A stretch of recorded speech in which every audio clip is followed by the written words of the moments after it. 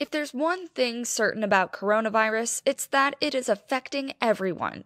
Definitely feeling a bit nervous, a bit scared. The situation has changed rapidly. That's been probably the craziest part about it. I mean, a week ago, I was really thinking this was going to stay contained. In Westchester, New Rochelle has been the epicenter of the outbreak, with a 1-mile containment zone going into effect last week. The Tuckahoe School District is within the containment zone, so Superintendent Amy Goodman made one of the earlier calls to close down schools. There's been a lot of juggling to have to very quickly work with my faculty and staff and administration to put together a whole plan for e-learning and distance learning for our students. Goodman has been a school administrator for 30 years and says this experience has been unprecedented. This is something like I've never seen because there is no permanent end in sight. Trying to make sure that everybody stays calm, that we help each other, and we all get through this together.